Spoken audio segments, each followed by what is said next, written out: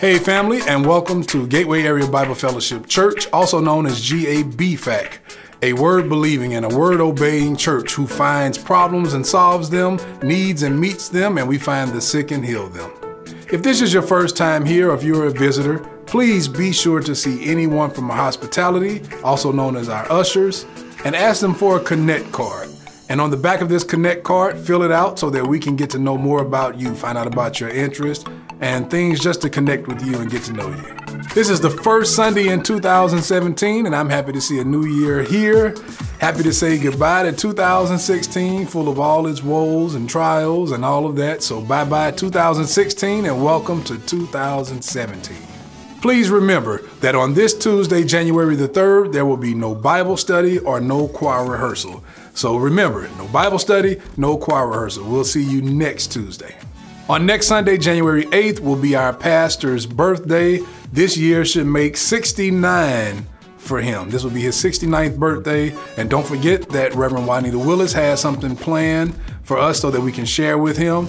So be sure to see her for more information. So make sure, get him something nice. Make sure you tell him happy birthday. Slip some money in his hand, slip some money in his pocket, take him out to dinner, whatever. I'm sure he'll appreciate it.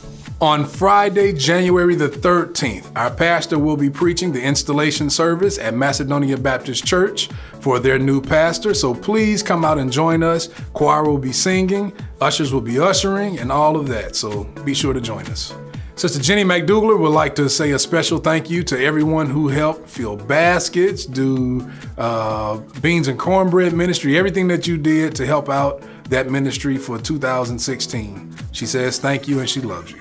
We definitely have a praise report on behalf of our own brother Alvin Quinn. His father has been taken off the ventilator. As a matter of fact, he wasn't taken off, he pulled the tube out himself.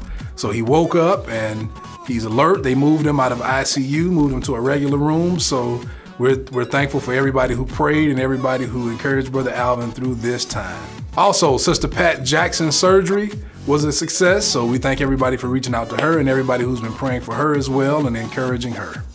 And don't forget, we would love to have you come join us on the media team. We have all type of spaces available. You can work the cameras, video cameras, you can take pictures, you can help us update the website and our Facebook pages and our Twitter pages, and you can just help us with all type of things. You can also come and do commercials and announcements with us.